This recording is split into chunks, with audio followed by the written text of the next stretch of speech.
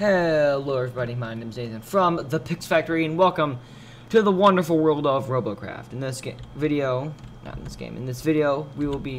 I will be showing you guys, the viewers, how to successfully Triforce. Now, Triforcing is an advanced tactic. It is used to negate damage, especially against high powerful single shot charges like railguns. Yeah, that's what they're mainly used for, and they're an advanced tactic because they're most effective on bigger robots, and you don't really get bigger robots until late game where bots are more advanced and structurally and armored and all that stuff.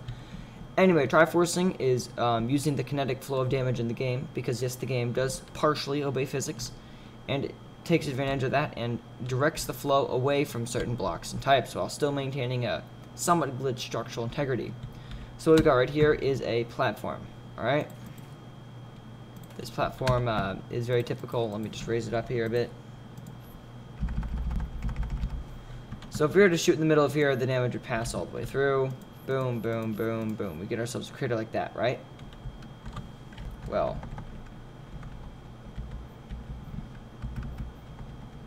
My down button's not working. Anyway, but if you were to get a, say, a weave of Triforcing now, I want you to pay attention because this is a Triforcing weave. This is what you do to build Triforcing.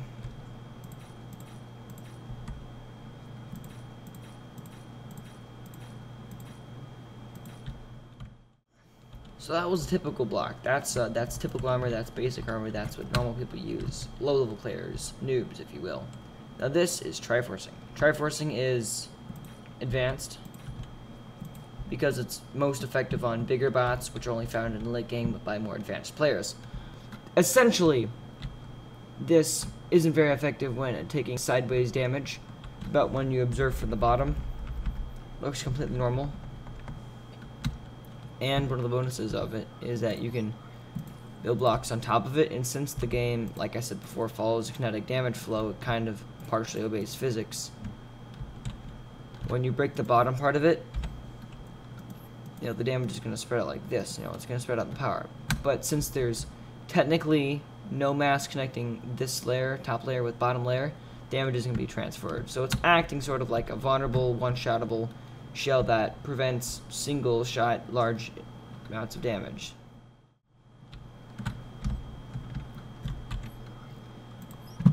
Here is how you would go about building a very simple Triforcing weave. Just start by doing every other with triangles facing the same direction, and then alternate them on the sides like so.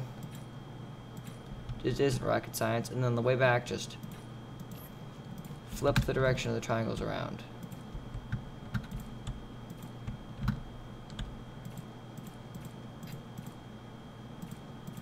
There you go. That's your Triforcing weave.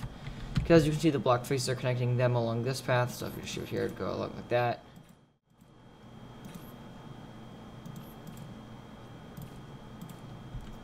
And then, you know, it works, and then it works kinetically on this way and this way, but the damage doesn't actually penetrate deep layers. That's exactly how you build a single layer. Notice I said single layer Triforcing. It gets even better with dual layer Triforcing. Now what I'm about to show you guys right now is dual layer Triforcing. Now it's essentially the same weave as I showed you before, except without triangles or angles. We're using slopes. It works only works with 3 wide. So you're doing the same normal thing except this time with slopes.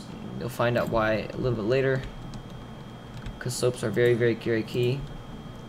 When you do it like this, this opens you up to some unique opportunities of lacing, weaving, if you will. So before we had a single layer, now we have a double layer, because the powers of Robocraft have bestowed upon the fact that you can lace these rods in between these slopes, and the slopes have a and the slopes are, sorry for the camera there, about my mouse. The slopes act like before a one-shottable shell, and then these rods actually have a hitbox that takes up fully, and then they have plenty of health too as normal cubes, but they don't transfer damage upwards. So if you just have this weave like this, of course, you're going to build it. Alright. Of course, you're going to build it upside down. Like this, so it looks like a flat surface-ish. Once you have it like that, that's how you're going to build your dual layer weave. Because they're going to take shots, they're going to destroy this part of it, you know? And then they're going to have to destroy this part of it before they can actually get to the inside. And the best part is that this only takes up one layer. Yes, it requires more parts and more money and more CPU.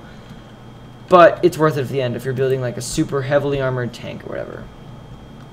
Anyway, this has been Triforcing with Nathan. I really hope you learned something. If you think I went over this too early, please yell at me in the comments. I'm very open to criticism. Like if you did understand what I'm talking about and would like more Robocraft tip videos. Also subscribe to be posted or to be notified when I post more stuff. Anyway, I've been Nathan from the Pix Factory. Thank you for watching, and I'll see you in the next video. Goodbye.